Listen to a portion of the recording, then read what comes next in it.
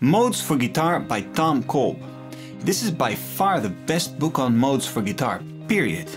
Well, that's just my opinion, but if you know something better or something else, then be sure to share it with us in the comments. This book on the musical modes was recommended to me 17 years ago by my guitar teacher.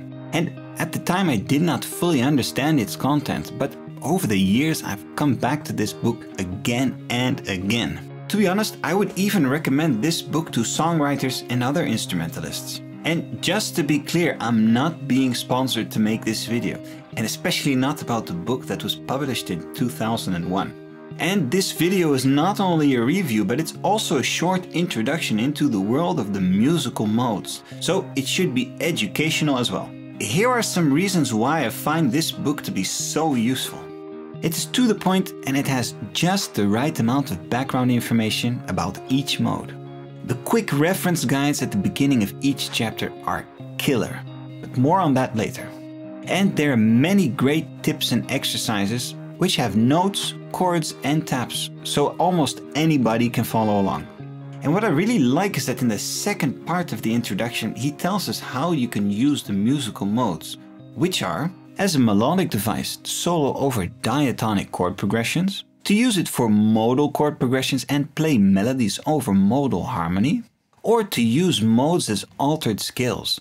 This is for example when you use an A Phrygian scale where you would actually expect a melody in A Aeolian or minor scale as it's called.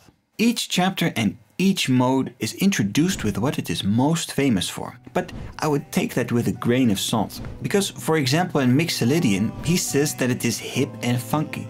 But also the Mixolydian mode can be used for very melancholic music due to its minor chord on the 5th scale degree.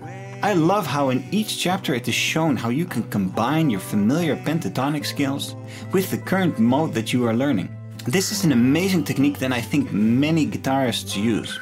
You find the note that's unique to the mode that you want to play in and you incorporate it into your pentatonic scales. It's extremely easy.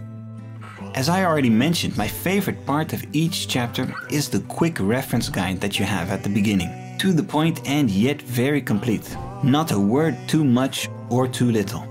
Here you can see the formula and construction of the mode, if it's major or minor oriented, what type of chords you will have on what scale degree, and my favorite feature is the common progressions. And of course the 5 scale patterns for guitar. What I'm not a big fan of is that in the introduction and also further in the book, modes are being referred to as scales within scales. And also that modes have parent scales, and although this is true, this is not the way how I like to see modes. I see the musical modes as separate identities, separate scales and also as separate keys or harmonies, so you have separate modal chord progressions. I find this to be the most powerful way of thinking about the musical modes, and also in the book I would have liked to have seen more focus on modal chord progressions and on the harmonies themselves. But then again, of course, it is a book about melodies and leads, so it can be forgiven. But overall, the book Modes for Guitar by Tom Kolb is definitely a fantastic book, and I've used it a lot throughout the years, and I think it will come in handy for you too. So if you're interested, then check out the link in the description. If there's any book or piece of equipment that you want me to review, then post it in the comments, and if I can get my hands on it, I will review it. Don't forget to check out my lists for the best books on songwriting and the best books on musical composition.